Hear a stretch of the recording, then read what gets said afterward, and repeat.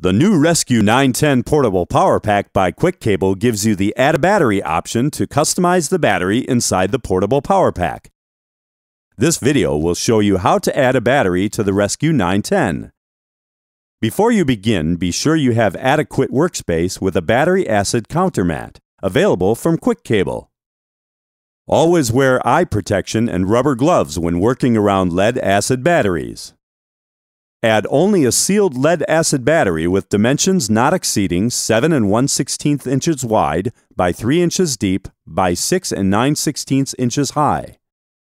To install a battery, you'll need the following tools: a Phillips No. 2 tip screwdriver with a blade length of 6 inches or a power screwdriver, and 2 8mm wrenches. First, take the unit out of the box and place it on the battery acid countermat. The unit is constructed from a 2-shell case and secured by 12 screws. Carefully place case upright and separate shells.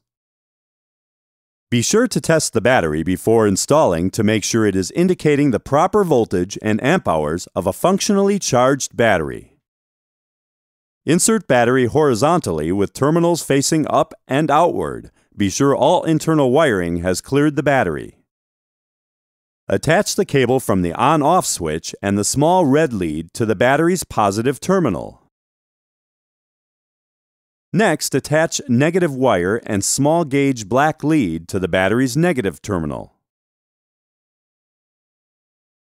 Carefully rejoin the shells. Make sure all wires and cables are completely inside the unit case. Secure case with 12 screws, starting with the bottom 2 screws and then the top 2 screws.